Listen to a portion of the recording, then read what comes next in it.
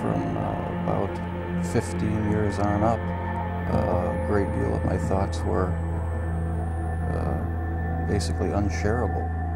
We are all evil in some form or another. Yes, I am not 100%, but I am evil. My mother was a sick, angry, hungry, and very sad woman. I hated her, but I wanted to love my mother. This is Serial Killing, a podcast. Hello again, and welcome to Serial Killing, a podcast, where we go through the life stories of serial killers to see if we might catch a glimpse of why they displayed their famous, vile, and disturbing behaviors. Special thanks to some of my patrons: Ariel, Elise, Chantel, Sonia, Dan, Maya, Linda, Teresa, my dear three Emmas, Jessica, Lady Janice, Elena, Alethea, John, Nanette, Rachel, Sophie, Whitney, David, Catherine, Trudy, and Stacy. Thank you guys so much. You are truly appreciated. And for anyone else, please feel free to join my Patreon. Like, share, subscribe. It just might help our little community grow. And if you happen to watch on YouTube and also use Spotify, consider watching on Spotify instead, as they have been kind enough to sponsor me, and, well, we all know how YouTube treats us. But my podcasts are all written in advance with a listener only in mind, so nothing is missed. This week's podcast will be on Stephen Port. So Stephen Port was born on February 22nd, 1975 in Southend-on-Sea in southeastern Essex in England. So, as we always do, let's get into some history for that time. In 1975, the Vietnam War finally ended as communist forces took Saigon and South Vietnam surrendered. The United States then carried out, quote, Operation Baby Lift out of Vietnam, bringing orphans back to the U.S. Spanish dictator Francisco Franco, the leader of Spain at the time, died at the age of 82. He had taken over power in 1939 after his nationalist forces defeated the Republic during the Spanish Civil War. After his death, the monarchy was restored and the country returned to democracy. Also in 1975, an IRA hit squad took refuge as well as hostages in central London. They bombed the London Hilton Hotel and murdered Ross McWhirter, who was the co-founder of the Guinness Book of World Records. In Morocco, the Green March with 350,000 unnamed citizens crossed the border into the Spanish-controlled area of Western Sahara, demanding the return of the Moroccan Sahara Desert. The King of Saudi Arabia was assassinated. The U.S. pulled out of Cambodia. The inflation rate in the UK reached 25%. New York City barely avoided bankruptcy when President Ford signed a $2.3 billion loan. Oil prices increased by 10%, making it cost over $13 a barrel at that time. The British Conservative Party chose its first woman leader, Margaret Thatcher. The movie Jaws was released, which is now a classic. NASA launched the first joint U.S. and Soviet Union spaceflight. Bruce Springsteen released his third album, Born to Run. Saturday Night Live premiered, and Muhammad Ali beat Joe Frazier. The average cost of a car was about $4,250, and a gallon of gas was just 44 cents. The average price of a house was $12,000, or rent would have been about $200 a month. The average income was $14,000. So this was the atmosphere that Stephen was born into. Stephen's parents were Albert and Joan Port. Though he was born in Southend-on-Sea, around the age of 1, his parents moved to Dagenham in East London, which wasn't far away. And while I don't see why this is significant enough to warrant every single source mentioning it and calling attention to it, apparently it was a big deal. His parents, for all intents and purposes, seemed to just be average working class people. I found no criminal history regarding either parent. There were no statements about the parents being cruel or overly strict. All information points to two very normal, average, and loving parents. He did have a sister. Now, Stephen himself was described as a shy and very quiet child. He was so withdrawn, in fact, that it has been said that some of the kids at his primary school thought he was deaf because he wouldn't react or respond to the other children who tried to talk to him. As he reached puberty, he began growing quite tall, and because of this, his classmates called him Stretch. But he seemed very much anxious all of his life. As a small boy, through his teenage years, he isolated and was detached from his peers. He was quite introverted and was content with his own company, not needing attention from anyone. One thing he did enjoy was art, which he felt he had a real talent for. So once he got through school, he entered into an art college. And guys, that's all we have for his childhood. It's not much, but let's get into it. We have really no concerns with the environment he grew up in. From what I understand, East London and that area during the 80s was a lower working class area. We can infer that he at least didn't do without the basic necessities such as food, water, shelter, clothing, and so on. Nothing to show that he was neglected in any way. And again, there is no information pointing to an abusive parent or a parent with any mental illness. While we can't know for sure whether or not his parents were super nurturing, attentive, and so on, we also have no proof that they weren't. They later spoke of just how shy and backwards he was with people, that he never spoke up. To me, this sounds like, at the very least, moderately concerned parents. There are also no reports that show he suffered from any major childhood illnesses or experienced any head trauma. All signs point to a well cared for, safe but quiet, shy, introverted child. So let's look at that. According to the Center for Parenting Education, research has shown that 75% of individuals are categorized as extroverts. Extroverts seek stimulation outside of themselves and prefer to be with others to get their energy. More often than not, their qualities are valued more than those of introverts. Consequently, extroverts receive more positive reinforcement from those around them.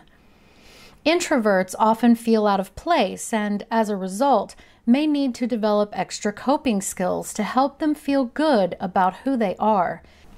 Introverts tend to need time to process their experiences and do not readily talk about what they are thinking, so the adults in their lives may need to reach beyond the surface to discover what's going on inside their minds. And also, there is a very strong biological basis for where people fall on the extroversion versus introversion spectrum. Parents or trusted adults might be able to help pull a child a bit in one direction or the other, but basically, it isn't possible to change the child from an introvert to an extrovert. It is hardwired.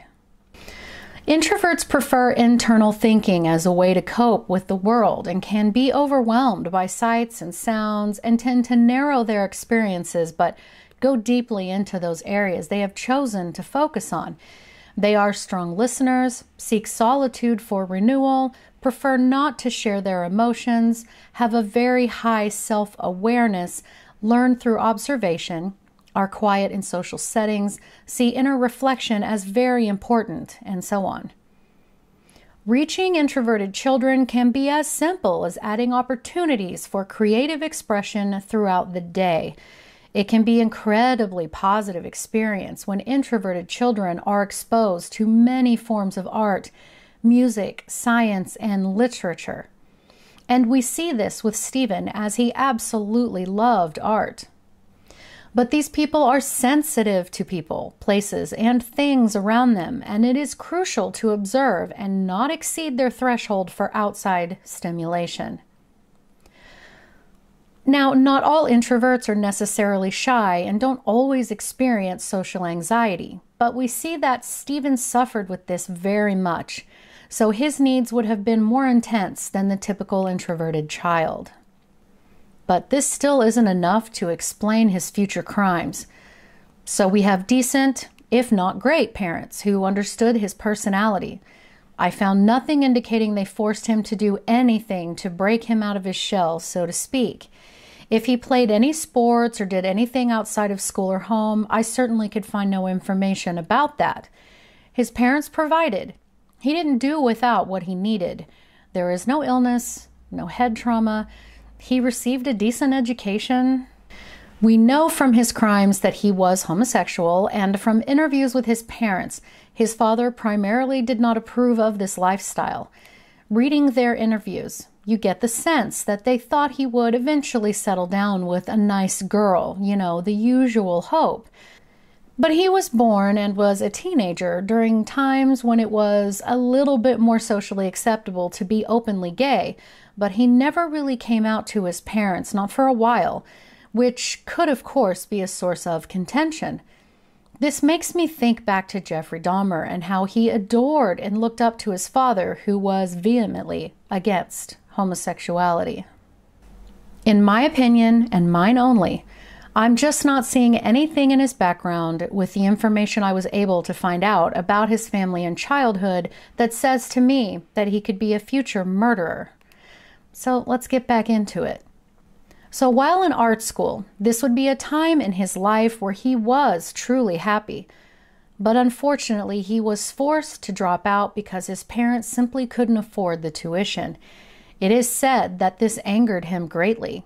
And we can imagine how very disappointed he would have been that he felt he could no longer pursue his passion. So Stephen then went on to train as a chef and actually showed a gift for it. But he was still very upset because he felt that he was a very talented artist and he wasn't getting to be one. He began working as a chef at a Stagecoach bus depot in West Ham. So in the very early 2000s, he came out to his parents that he was gay, which sources said disappointed them as they wanted him to settle down and all of that. But nowhere did I read or find that they were hurtful or bitter towards him about it either. In 2005, at the age of 30, he finally moved out of his parents' house, which is a bit older than most of his generation. Stephen moved into an apartment in Barking, East London, not very far at all from his parents. One of his neighbors from that area, who was also one of the only other gay men in the neighborhood, stated that he was a, quote, man of few words, and that he was quite tall, but walked with an almost bit of a lumber or a lurch. If people talked to him, he would look down and not make eye contact with people.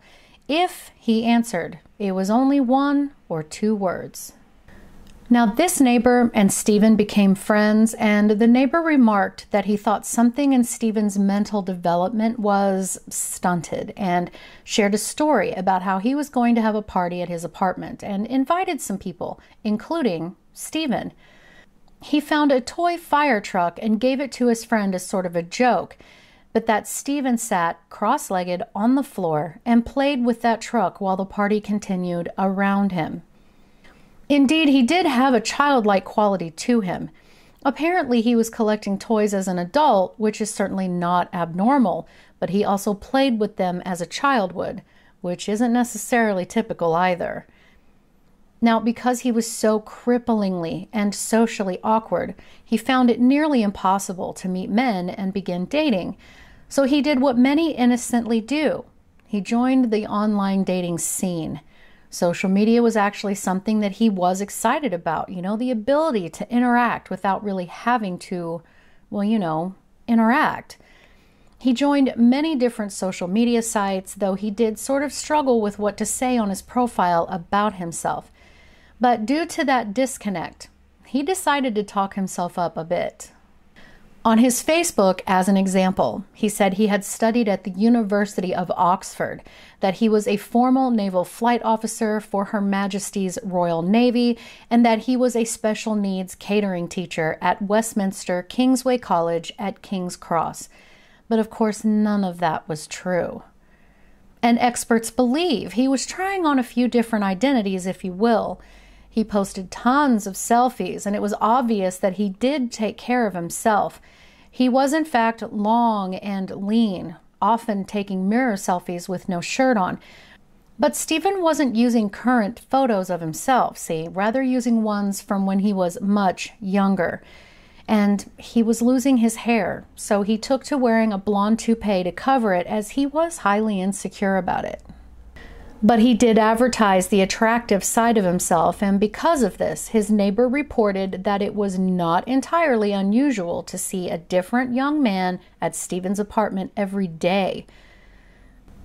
His neighbor and friend noted that Stephen was attracted to men noticeably younger than he, and especially to younger men who were more vulnerable, small, and perhaps more feminine. What Stephen really craved, aside from all of that, was ultimate control. The young men he dated said that he was quite manipulative and degrading toward them, that he was argumentative and all around mentally abusive. Once Stephen was fully into the dating scene, he began to take it even further and was attending and throwing drug-fueled sex parties. One of his friends came to his apartment one day and noticed that on Stephen's coffee table was a rather large container filled with bottles containing some liquid drug, as well as baggies of white powder that the friend assumed was cocaine. He stated after that he distanced himself from Stephen, and they weren't really friends after.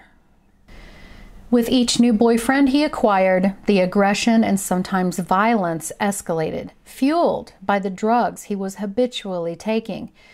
By June 2014, the now 39-year-old Stephen was fully into the online dating scene, using apps on his phone, most notably Grindr, to meet up with and hook up with boys in their early 20s. A search of his computer later showed his search history, which was quite telling.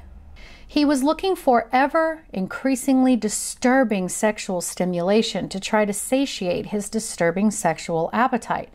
He watched what sources stated were pornographic videos of older, bigger men mock raping younger, much smaller men.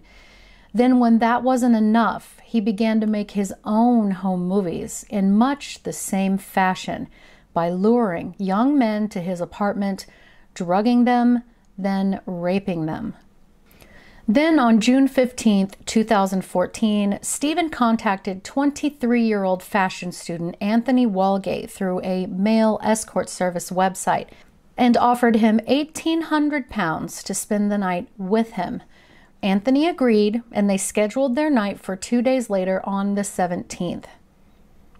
On June 19th, Anthony's dead body was found just outside of Stephen's apartment, but it was Stephen himself that called the police.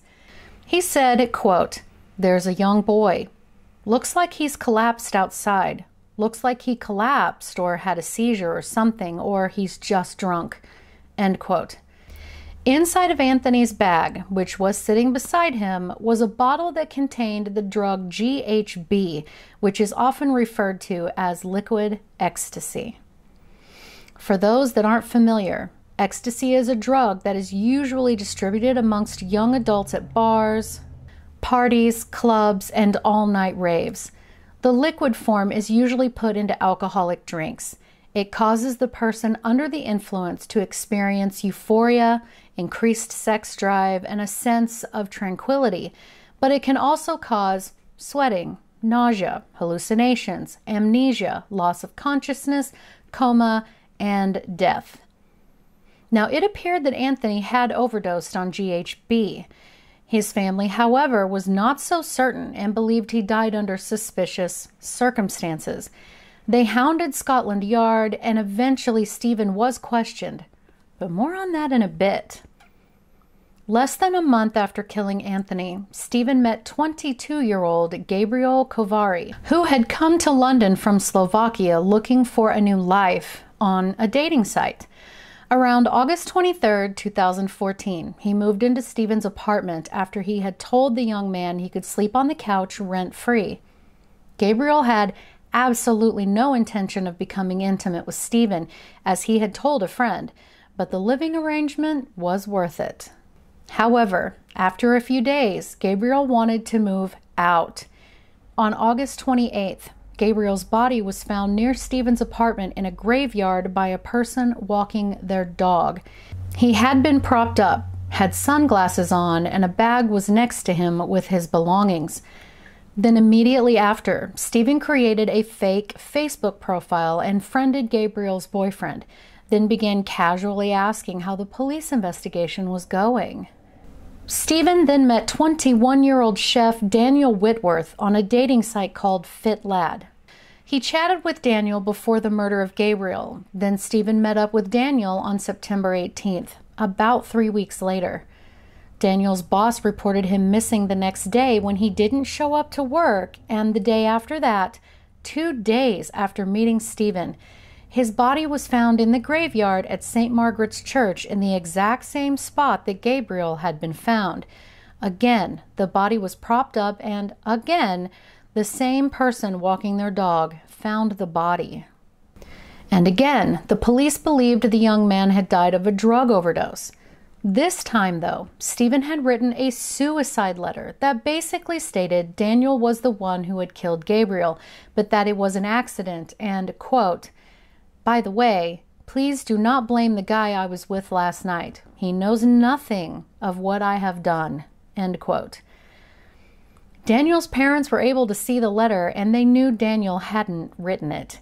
And more importantly, his parents wanted to know who the guy was he mentioned he had been with. It was at this point that the murders began to be noticed by the LGBTQ+ community, and the fact that the police had not made any formal statement or asked for any possible information. When the community pressed, the police assured them there was nothing unusual or suspicious about the deaths. Now remember, Stephen was questioned after the first death, Anthony, right? Well, Anthony had texted some friends that he was meeting a guy that night, and it was connected that Stephen, the guy who had called 999, was the guy that Anthony had met up with. Since he had lied about not knowing who the young man was dead outside of his apartment, he was arrested and charged with, quote, perverting the course of justice, and a court date was set. So he made bail and he was free to go until then. Then in March 2015, he pled guilty and was sentenced to just 8 months in prison. He only served 2. In June, he was free to kill again. 3 months later, in September, nearly a year after his last murder, Stephen met up with 25-year-old Jack Taylor, whom he had met on Grindr. Jack worked as a forklift driver and had been out for a few drinks before meeting up with Stephen. The next day, get this, his body was found in the same graveyard as the previous 2 victims. This was clearly Stephen's favorite dump site. Yet another drug overdose, but this time, Jack's family insisted on seeing any security footage from any local cameras where Jack was last seen that might show them what had happened. The footage showed Jack meeting up with Stephen Port at Barking Station, heading over to Stephen's apartment. Then in just under 5 hours of meeting Jack, Stephen had blocked his Grindr account, thus believing he had hidden his and Jack's connection. The police shared the image, and the now 40-year-old Stephen was recognized. On October 15th, 2015, he was arrested for all 4 murders. During a search of his apartment, they investigated his laptop, where they found his very disturbing search history, as well as videos of him raping unconscious men. After the investigation, he was charged with 8 additional rapes stemming back from 2012 until then. He pled not guilty, but was convicted of 22 offenses against 11 men, which included the 4 murders. He was sentenced to life in prison with no possibility of parole. Since then, the police are investigating other mysterious deaths involving similar circumstances, and it is currently still ongoing. And an interesting tidbit of information, Stephen starred in the British show Celebrity MasterChef, cooking alongside singer J.B. Gill and actress Emma Barton in 2014. He was wearing his blonde toupee and dressed in the crisp white chef's clothing we are all familiar with. He would have starred in this sometime during his murders. I think every one of us is fully aware that crimes committed within and against the LGBTQ+ community go unreported, surprisingly more often than not, which is unfortunate. Regardless of what anyone thinks of people who live a lifestyle that they don't agree with, if they aren't hurting anyone, everything is consensual, then it isn't anyone's place to judge. And hiding behind your religion won't work either, because nearly all religions state it isn't your job to judge. So there's that. These are flesh and blood people who have families that love them, who want to live their lives in peace. What they do behind closed doors is no one's business. It is, in my opinion, inexcusable that he was not caught after Anthony's murder, and most likely due to just a lack of detailed information. I see no real reason he turned out to be a serial killer. He wanted power and control over his much smaller, much younger victims, and he seemed to be, in his own way, punishing them. But for what? Tell me, guys, what do you think? Leave me a comment below or DM me on Instagram at serial_killing. All of my contact information is below. And most importantly, thank you guys so much for listening, because I know you could be listening to anyone else, but you chose me and I really appreciate that. Thanks, guys. Have a great day. Anybody who killed more than 2 or 3 people was a mass murderer, and whether it was all at one place or over an extended period of time. And then in the early 80s, they came up with this differentiation called serial killing.